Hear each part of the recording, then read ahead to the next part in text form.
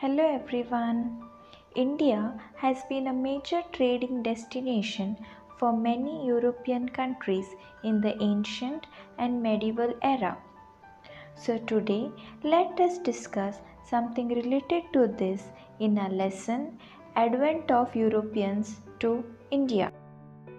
There were trade and commerce relationship between India and European countries through Constantinople.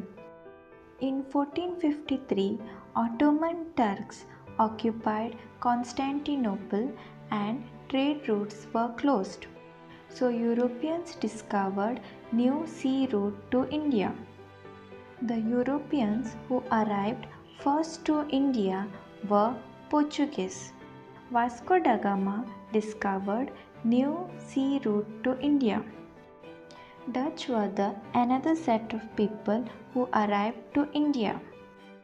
Dutch established United East India Company in 1602. They established warehouses in Surat, Borach, Cambay, Cochin, Nagapatnam, Machilipatnam, Chimsor and other places in India. English and French people also arrived in India. Now let us discuss about Carnatic Wars. First Carnatic War took place in 1746 to 1748 between French and British. Anwaruddin Nawab of Carnatic helped British but failed to defeat French. Therefore, war ended with the Treaty of Europe between France and England. This treaty is also called as Treaty of Aix-la-Chapelle. Let us move on to Second Carnatic War, which took place in 1749 to 1754 between French and English. Chandra Sahib was the Nawab of Carnatic. He fought with the help of French. Robert Clive of East India Company attacked Arcot, capital city of Carnatic, and defeated Chandra Sahib. This resulted in imprisonment of Chandra Sahib, who was later killed. English named Muhammad Ali, the son of Anwaruddin, as the Nawab of Carnatic. Second Carnatic War ended with the Treaty of Pondicherry.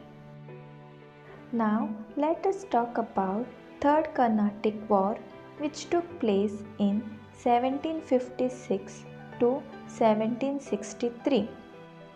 Comte de Lally of French attempted to besiege Vandivash in 1760. This was the major reason for Third Carnatic War. The war resulted in the following things. Sir Eyre Coote of the English army defeated the French and imprisoned Bussy. Eyre Coote attacked Pondicherry and Lally had to surrender unconditionally in 1761. French had to lose all their bases in India. As per Treaty of Paris in 1763, Pondicherry was returned to French. Our next subtopic is Battle of Plassey, which took place in 1757 between Siraj ud Dowlah and the British. Misuse of dastaks, mending of the fort without permission, Black Room tragedy were the following reasons for the battle. The battle resulted in the following things. First one, Mir Zafar became the Nawab of Bengal. Second, the company gained exclusive rights to do business in Bengal. Third one, Mir Zafar had to pay rupees 17 crore and 70 lakh as a war relief. In 1764, Battle of Buxar took place. The reason behind it was Mir Qasim remained loyal to British.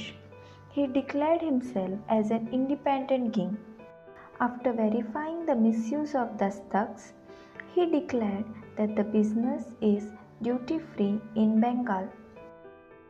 As a result, the British trade suffered considerably. So, the British opposed Nawab. They dethroned Mir Qasim and declared Mir Zafar as the Nawab. So, Mir Qasim revolted against British along with the Mughal ruler Shah Alam II and Nawab of Awadh Siraj ud Dawla. The war resulted the following things. Shah Alam II accorded Diwani rights over Bengal to the British. Shah Alam II gave away all the rights over the Bengal to the British for an annual fee of rupees 26 lakhs.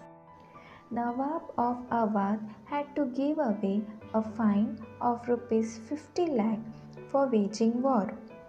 Company paid pension to Mir Zafar's son and took over the entire administration of Bengal. The Buxar battle made the British to gain political control over India to protect their business interest. So this was all about our today's lesson, Advent of Europeans to India. This lesson made us aware that the quest for wealth and power brought the Europeans to the Indian shores when Vasco da Gama, the Portuguese voyager, arrived in Calicut. They came to India for trading of various purposes and materials. Thank you, students.